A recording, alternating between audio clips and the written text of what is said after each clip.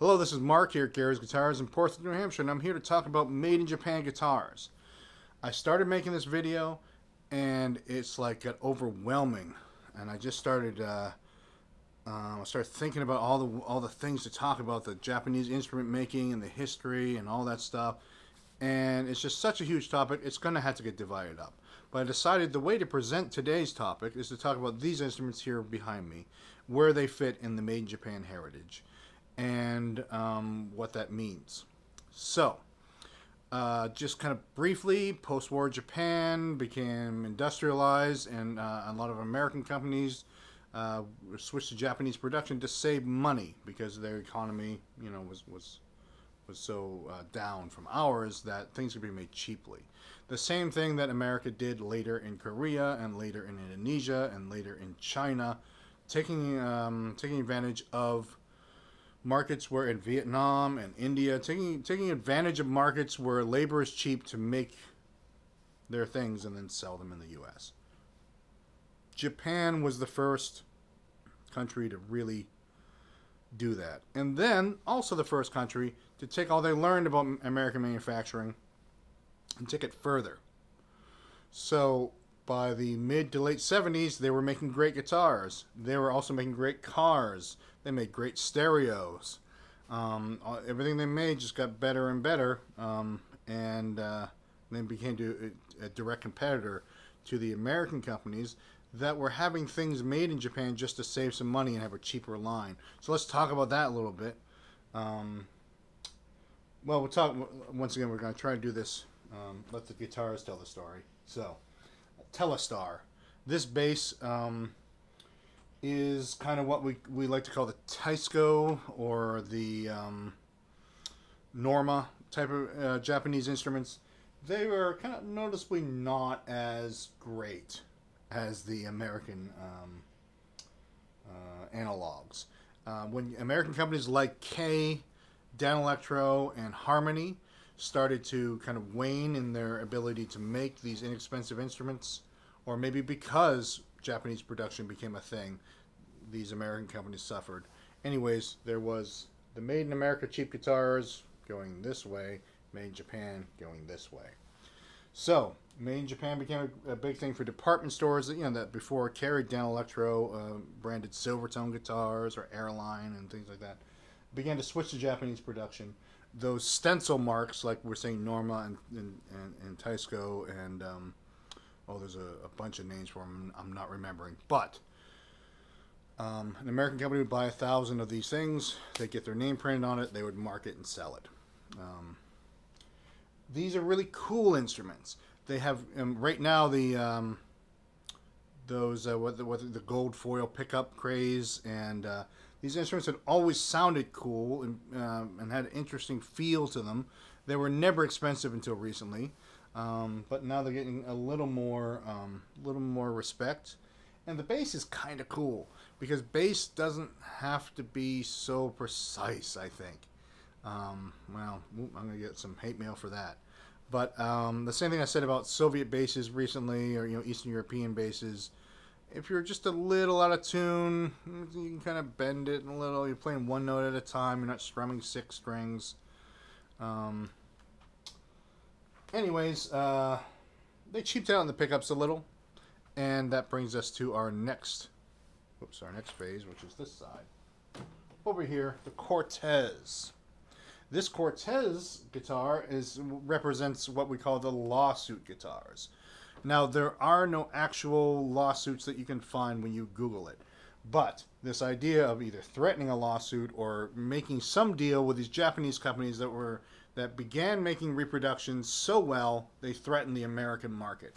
And this obviously looks like a Gibson 175, and it plays super nicely. At this time, the only thing that these companies would cheap out on a little are once again the pickups,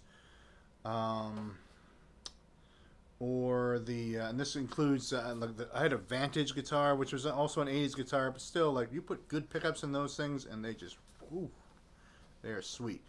Ibanez at this time, this kind of looks like, the reason it's called a Cortez is because of Ibanez and Alvarez Yari. they took on Spanish names because Spanish guitars had a great reputation, at least in Japan. Yari actually bought an Alvarez company and became Alvarez Yari, and then Alvarez, and the same thing with Ibanez, and the same thing here with Cortez. Having a Spanish name would give them a little international cachet in the guitar manufacturing world. So, let's keep moving. Let's look at this Memphis bass. This Memphis bass is here to represent the late 70s, early 80s Japanese-made instruments when they competed directly with the American Gibson and Fender. So like I said, you had kind of the lawsuit era thing that crossed over a little bit, and some people would go to a store and they try out the Fender and they try out the Kramer and they end up buying the Kramer. This is also, and of course this, like the Memphis, very inexpensive instrument too. Some people bought them because it's the only thing they could afford. Some things, like let's say that the people like Eddie Van Halen were taking their Fender guitars and experimenting with them, and people would like file down the frets, make them super flat but like super level, and then they could get their strings super low, and those super low wide frets, and they could shred like crazy. And that's and then Kramer came along and did that, and Ibanez, they became these race car guitars, and they briefly left Fender and Gibson in the dust, because that became what American guitarists wanted. I want a guitar I can shred on. And these Japanese-made guitars did great for a while.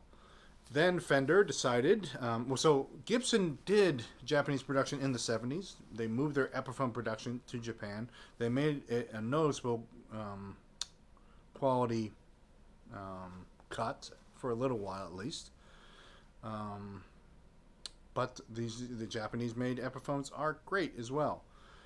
So we're here. The other thing I want to mention about this Memphis is we had the Fender made, the made in Japan Fenders came around in the early 80s, and then also notably Hohner, the Japanese instrument manufacturer, also made a line of made in Japan guitars, sold guitars made in Japan worldwide. Why is this important? Because a guy named Prince got one for his dad, helped him, bought one at, like a junk store kind of place. I think he said a gas station, but I don't know exactly if it's literally a gas station or just a store that would have a variety store kind of thing. Anyways, why do I mention this? Because this kind of fits into this with the Memphis. Made in Japan, also scaled down. This Memphis looks like a Fender bass, but it's a 32-inch scale length. I believe that a lot of these American companies that are commissioning Japanese-made instruments actually commission them to be a little smaller, like 7/8. That way they wouldn't directly... My made in Japan Fender is a 32-inch scale length as well. That way they wouldn't directly compete with the made in the USA instrument as much. And the Hohner made in Japan instruments fit this 7/8 scale length. And so Prince's Hohner Telecaster, which was his favorite guitar throughout his career, was just a little smaller than a regular Telecaster. That may be why he liked it. I believe, according to his tailor, according to his driver's license, he was 5'3". According to his tailor, he was 5'1". I think that's what I read. But not the biggest guy around, and he just liked that slightly shorter scale length. Let's move on to this other Fender here. This actual Fender made in Japan. This is the Fender Precision Bass Lite. This is the late 80s, early 90s. So in the 80s, Fender lost their American production facility. There was the employee buyout, and then the new owners were left without a production facility. And because they already had done some business in Japan, because William Schultz was a Yamaha executive at one point, it was just a natural thing to turn to Japan and try to get their guitars made there. And I believe for about a year and a half, every Fender was made in Japan. And then they just started making some of them in the U.S. and building up the U.S. production.